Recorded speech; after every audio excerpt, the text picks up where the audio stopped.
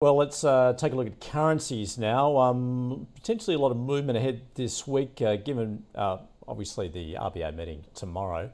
Lachlan Meakin joining us from Go Markets. Lachlan, a very good Monday morning to you. Well, before we Hi, Andrew. get to that big event tomorrow, let's first look at perhaps what happened on Friday out of the States. Look, weaker than expected jobs numbers with the non-farm payrolls report. And as a result, we saw those treasury yields come off as well as the US dollar. Yes, it was a big drop for the US dollar last week, mate. I think Friday was just the icing on the cake. It had already been really coming off since that FOMC meeting earlier in the week, and the market's really pricing in not much chance of a Fed rate any more hikes out of the Fed. I think it's only a 4% chance now for December. So markets have made their mind up that the Fed is done. We saw those 10-year yields especially really crater on that. And Forex really has just been following those yields for quite a while now. So obviously that saw the US dollar come down.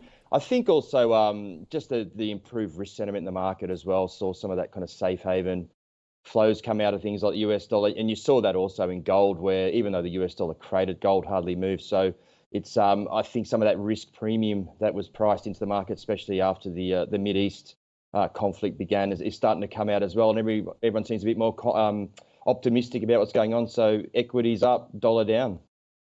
All right, so Lachlan, then let's focus on tomorrow. So 50-50 as to whether the RBA is going to lift rates. All right, let's look at the scenarios then. If it does, you would expect that would be supportive of the Aussie. Yeah, I mean, you're right. The interbank futures are pricing in slightly more than 50, I think, at the last look there for a hike. I'm calling for a hike. I think they really don't have a choice if the credibility is going to remain there with the CPI figure the way it was, and the messaging that's come out of the RBA that if inflation can get back to a level where they could get back to their target in a reasonable time, they were going to have to hike again. So I think they will hike. Being a 50-50 bet, these are the ones where you'll get the most movement in the Aussie dollar, obviously. So I think that if they do hike, we will get a short spike up. Whether that lasts or not, it's really going to depend on, I think, more the market sentiment. So if you do think they're going to hike, yes, you could get a short-term trade, and certainly on the Aussie, there will be a pop in it, almost guaranteed. Whether that's sustained, we'll see. But I'm pretty confident on the Aussie. I think the general market feel a bit more optimistic. We've got this Anthony Albanese over in China. It all seems to be going well there.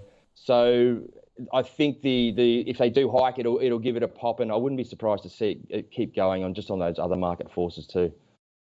Yeah, interesting. But of course, then if they don't hike, it's a different story.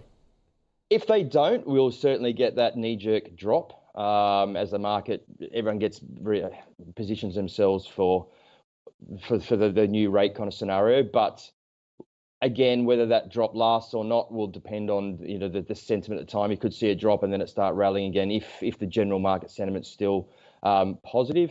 I don't think the RBA has been a massive driver of the Aussie dollar, except in short-term bursts with these rate decisions. It's more the market forces, the US dollar, the differential between Aussie and US yields that really have been the driving force, the Aussie dollar. So I think there'll be a short spike either way on this decision tomorrow, but the carry through will depend on other factors. Yeah, okay. Obviously be watching that carefully when that decision drops at 2:30 Eastern tomorrow. Lachlan, another currency that's been making waves, Japanese yen. Look, the BOJ last week did tweak its yield curve control. I dare say that the BOJ wasn't too pleased with the reaction on the market with the yen going in the direction they didn't want it to go. Yeah, it was a funny reaction, wasn't it? It was, I think what I've read, that even though they tweaked that so yields would go a bit higher, the language around it was seen as dovish because they changed that language to as upper band rather than a cap, which I guess Forex traders saw as less chance of a hard currency intervention anytime soon. But that little spike up there in dollar yen on Tuesday didn't last, obviously. As you see this chart here, I've created this. This is the US 10-year yield minus the Japanese 10-year yield. You can see this pair has pretty much followed it tick for tick for over a year now. But that gap really has increased, so that differentials shrunk quite a bit that last week on the dollar yen. So with the Japanese yields going up to push that new cap or the new upper band at 1%, and the US yields coming off, we've seen that differential really close up. So going from that differential, I think that probably got more downside in the dollar yen, and I think the BOJ be quite happy with that they haven't had to spend trillions in interventions to see that happen. So yeah, I think you'll see that dollar yen kind of close that gap with those yield differentials for the rest of this week. For the US dollar, the outlook really, I would think, is going to be a week for this week until we get to, I think, Thursday when Powell speaks. Be very interesting to see if he pushes back on this new dovishness that the market's pricing in from the Fed or not. And also there's a consumer sentiment figure on Friday. So I'm expecting the US dollar to drift lower until then. Depending on Powell's rhetoric and this consumer sentiment, we could see a turnaround. But I think it's going to be a fairly quiet week, to be honest, Andrew. There's not a great deal of news. The RBA is obviously the highlight. Yeah, absolutely. So any other pair you're liking at the moment? They're pretty much the ones I'm watching, mate. Right.